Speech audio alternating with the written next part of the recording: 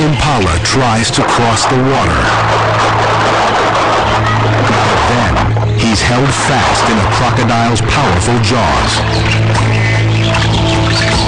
In moments, the croc will drag him under. Nearby, a giant hippo looks on. Then, amazingly,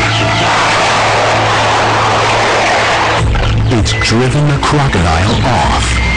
What follows is even more incredible.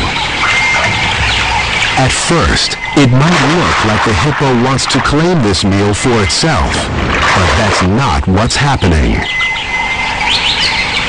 The hippo nuzzles the wounded impala, then takes its head in its mouth, not to eat it, but seemingly in an attempt to revive it.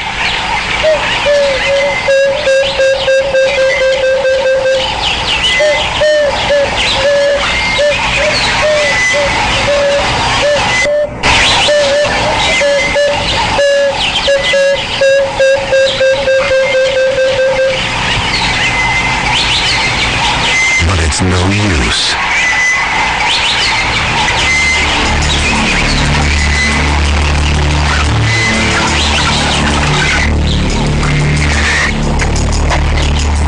The crocodile has been patient.